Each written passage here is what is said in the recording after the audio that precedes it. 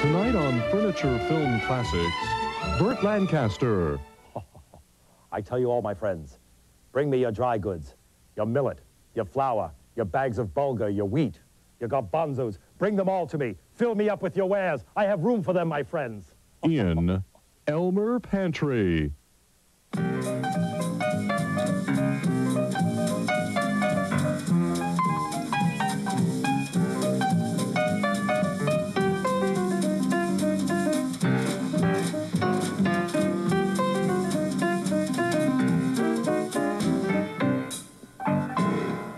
Welcome to our nightmare. Or as it's called, Furniture to Go. Today, part 2 of the Hoosier Show. Remember last time? Do you remember last time? Do you remember this? We bought this piece at an auction, we brought it back, we stripped it, we sealed it, we sanded it, we bought it dinner. And now we're ready to prime, so we're going to take a door off, and we're going to use an oil primer because you don't want to raise the grain of the clean wood. I got a bristle brush. And I got a roller. I got an oil-based primer here. And we're going to do this like an assembly line. Yeah, I'm priming, see? And then I shall roll. I'm going to prime all around the edges in here. Now, why do you prime? Well, you prime to seal the wood, right? I wasn't asking. It was a rhetorical question. Oh, okay. To them.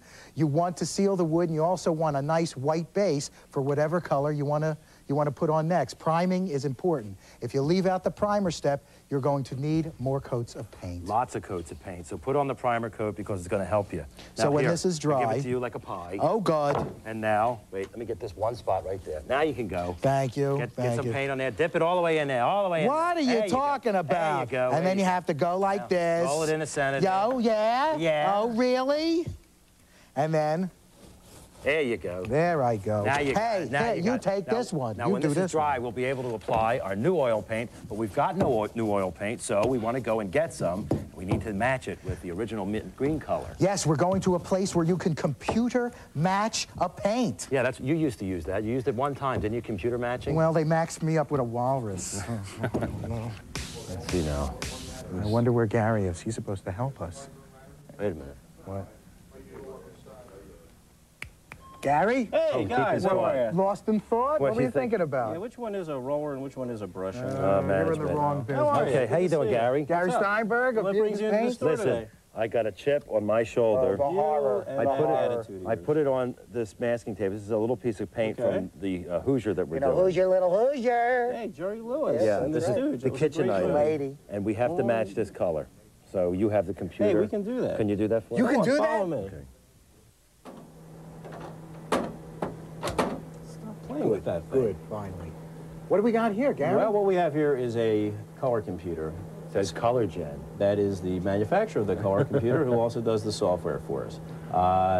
This machine is known as a spectrophotometer, and that's going to tell us what colors we have to put into our base to get the lovely Hoosier green that you've so judiciously anticipated. Do you follow? I follow you. Stop following me, I'll have you arrested. Anyway, so we're going to put this in this port, which hopefully paint side down, and we're going to go to a color formulation. Do that. Okay, start the color formulation. You guys are known as the F guys.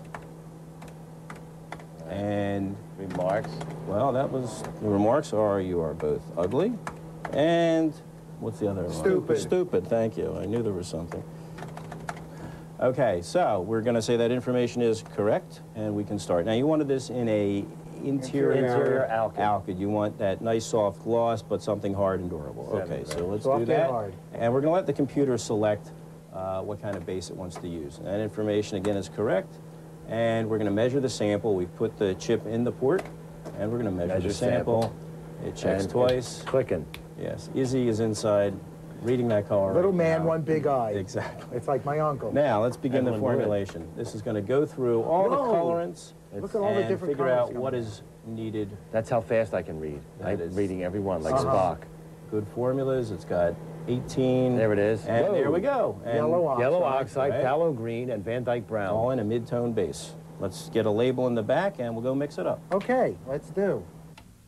Okay, we're going to take this printout that we got off the computer. And there's the magic color sticks. The magic gotta color set sticks. that to the We right adjust them increments, to the right dispensing increment, this is- and we push. fire away. And it just goes right into Powers the thing. colorant right into the can. It still looks white to me. Sooner or later. Hey, there we it goes.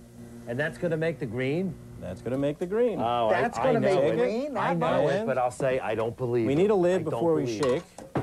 Just seal it up and agitate the paint. I had an uncle who got rid of his headache, put his head in there. I wish I could Yeah. put you in there. I put your neck right in there. I break your face off Like and put it this. right in there. Just like they do to with a one chicken's big head. eye. Like Just a chicken. So we've computer matched the mint green. What was wrong with that guy's hair anyway? He scooted off on one leg, too, just like a green. And the ivory white. Got the ivory white, too. But now, before we paint, and we're going to be enameling, we need to sand the primer. We're using a 220 garnet paper, if you live in Philadelphia. Fold it thrice, as we often do. You need the surface very smooth in order for the enameling to flow out nice and even. What's nicer than a nice flowed out enamel? We'll be painting in a minute or so. So don't move. Well, you can twitch, but not a big Baryshnikov.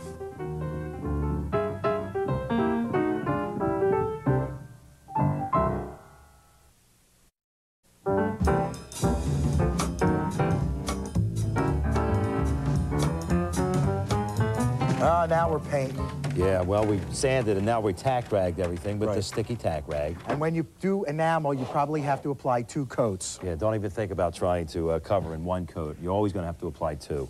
I'm using a roller, and Joe's using a brush. I have a nice 1.25" angled brush and a 2-inch And we're- Chinese bristle brush. We're applying the ivory to the parts that are ivory and the green to the parts that are, guess what? Yeah, that are going to be green. Now, the Yeah. inside of the door here is going to be ivory, and the frame is going to be green.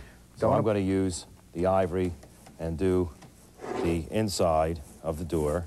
Don't apply too much paint, you're going to get drips. And don't even worry about how good it's going to look after just 1 coat. You'll probably have to do 2 coats. I just said that, bud. Well, I'm here too, and I like a line now and then. Oh, okay.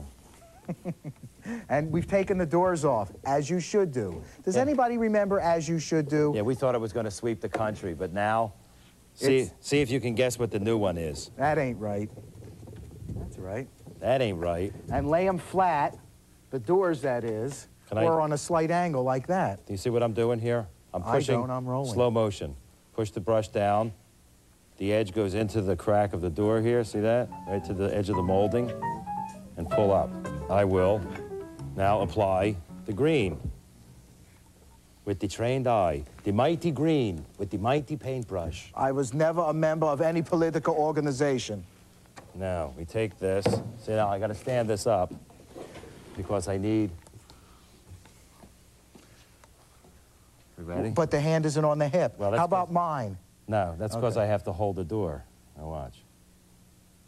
See, you're shortening up your brush. Now, why wouldn't you ordinarily just use Well, a smaller brush? The idea is to get the edge of the bristles right here. But why wouldn't... Because you can control this brush a lot better because the handle is a lot more comfortable. So in other words, you're making 2 brushes out of 1, a little skinny brush to go into the channel. And you get the paint right on the edge, tap off this side. You want the one side loaded. So I know I do. When I drank, I like to have both sides loaded myself. Watch the paint. This is good for sash work, this kind of technique. Am I And right? Just as in clicking a picture, you know? With the spent- camera, you must take a breath. We spent the summer painting sashes, he and I. Boy, was that fun. When was that? Yeah, remember we painted that house? I remember painting the house. You with the rap music all day. See now, anytime I see a paint job going on and they have things like this taped out, I say, they ain't painters. But he They're digresses. kids. They're just If kids. you got a tape, you can't handle a brush. I got that edge cut in. Now I'll just do this edge. Just with the brush like this here. While he's been doing this, I put on 6 more coats. Now you can remove the wood and the paint will stand by itself. Are you spinning it? Yeah. Well, Don't do it that way at home, please, folks. Just put it down and you move around. He likes to do this because, I don't know, send in your cards and letters. Because I spent many years doing this alone. Yeah, and Now now I he can wants show some- you. Yeah. So I like to show off a little bit. Yeah, well, don't show them everything you do alone or they'll close us down. Now, your hardware's been sitting in the can for years. I know mine has. You know, and if we don't put the latches back on the Hoosier, you'd have to press your lips against the door and suck them open, and that violates at least 3 federal statutes. Now, let's just look in the can here and see what's happened. Right in here, I'm going to fish around. Uh-oh. Make sure you wear rubber gloves. Here's a latch. There's a latch. Absolutely, all of the paint has been Use eaten gloves off. when you do See that. that? Now, we lay these out on some paper towels. And scrub them. Is there You another got a piece in wire here? brush. Yeah. And when you get them all cleaned off, you simply spray them with a spray primer. Let them dry and then spray on your paint. Now, remember that 2 or 3 light coats are better than 1 heavy coat. Or a vest. Yes. Now... And remember to wear a mask with any kind of spray because of all the harmful chemicals. Do as we say, not as we do. Like this here. Now, Ed's spraying the primer over here. Stay on your side. Oh, okay, This is the color we've picked. It's kind of an ivory. I'm going to spray and dust lightly, gently. And if you want to turn it over and not get the fingers this color of the primer, you use one of these. Oh, doesn't that look pretty? Now let this dry, and then we'll put on a 2nd coat, a 3rd coat, depending on if it needs it.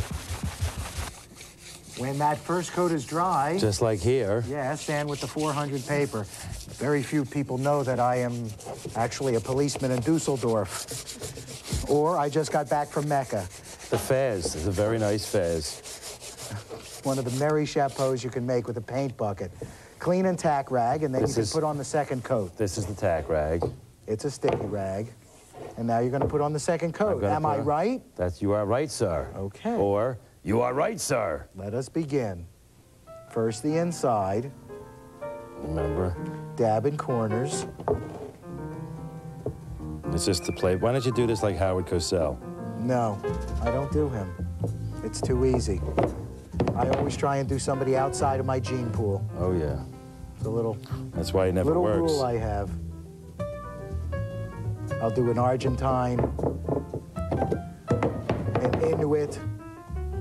A nitwit, you do him very well. Thanks, Joe. Soon it'll be my show after you start your car tomorrow morning. Oh, yeah? Right after dinner tonight, it will be my show. Remember, John Candy first, then Ed Feldman.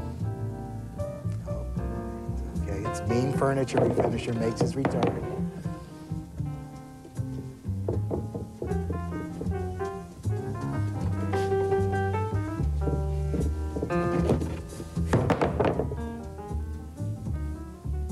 I'm watching him paint.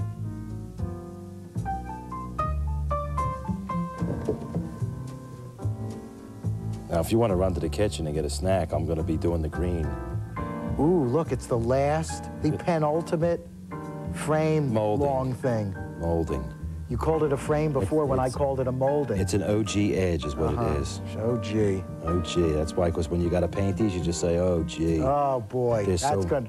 Thank God the Emmys are coming up soon, There's you know? so many of them. Oh, everything that comes out of your mouth is a It's jewel. pearls. Is a jewel, yeah. Who are you calling a jewel? You swine. I'm going to throw pearls before you. You're a swine. You are a swine. Lennon, you're a swine. Who's that Hoosier, then? That's me grandfather's Hoosier. That's not your grandfather's Hoosier. And look, here we have the finished one. If you don't want to keep watching him... Watch him lift the door like Vanna. Thank you very much. Look, as my hands play across the front, just as if it were an Oldsmobile. We have the lovely ivory latches and hinges, the green perimeter, and the ivory. The only thing that's left is stenciling.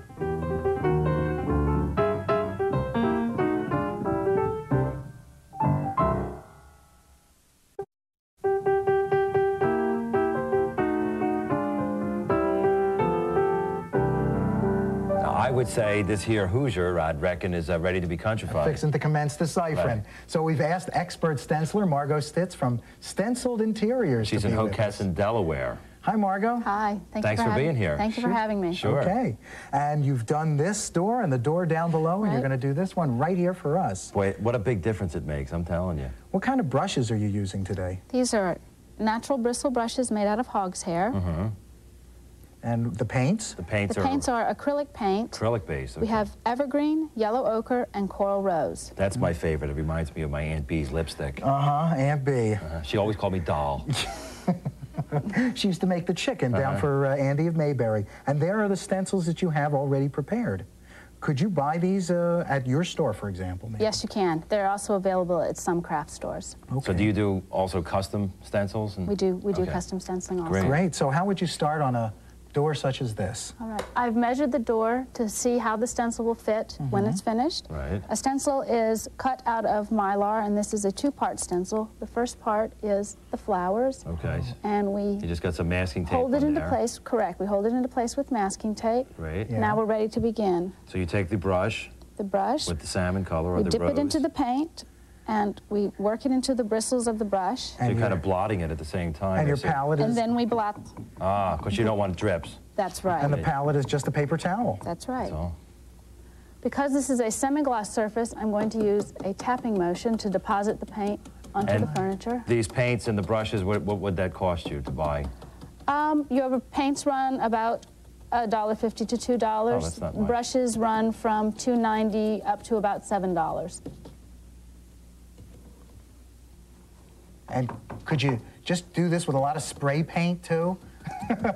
Spray paint tends to come out a little hard. He's and just asking for an easier way. That's And it bounces behind the plastic and makes a mess. yeah, you okay. don't want that. And spray paint could also eat the Mylar if it's lacquer-based. Now we're ready for the next color. The same process. The little brush, because there's less yellow That's right. than green or coral rose. And the same motion. That's beautiful. Huh. A circular motion always, right? Yes, circles and dabbing. Circles and dabbing. Always remember that. Circles and they played Sullivan, too. Circles and dabbing? Yeah, they were a ventriloquist act. No, it was Beagles, the Beagle Act.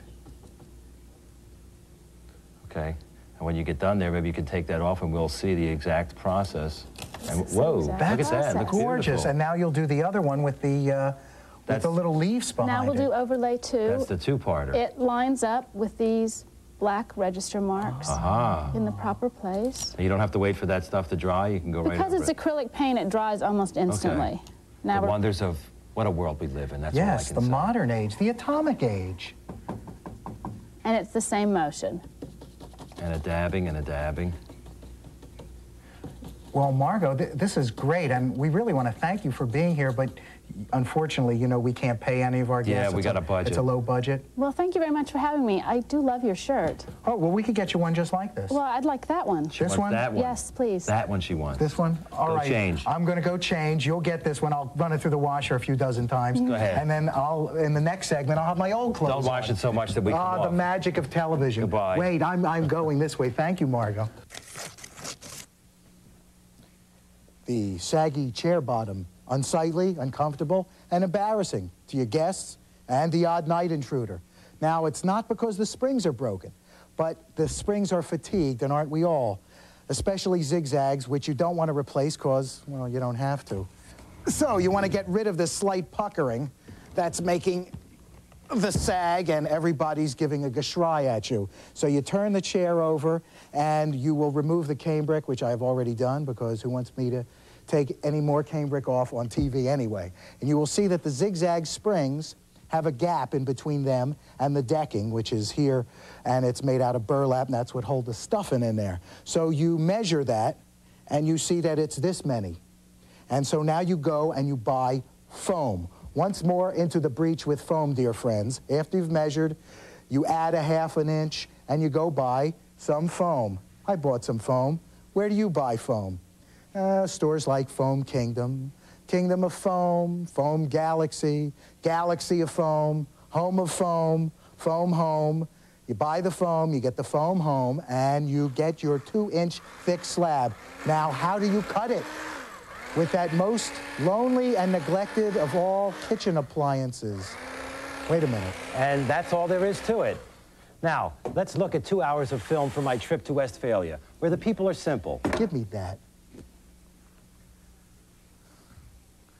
I already had this piece cut to the size of the chair. How do you get this big hunk in between the springs and the stuffing? Well, we'll have to cut it in strips. Oof.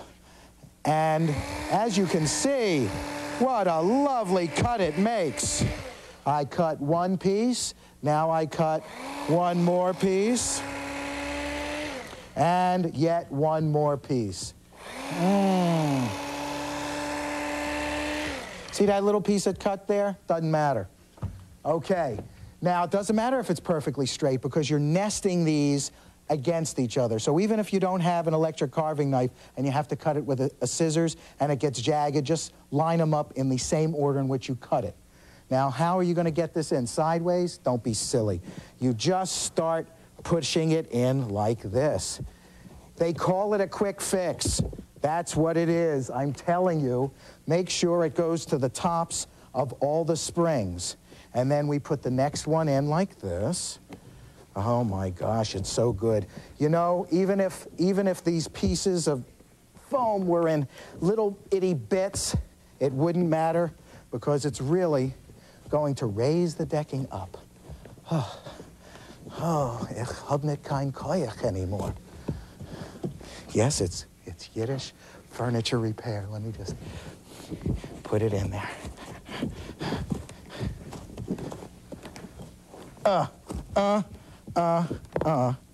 And there you have it.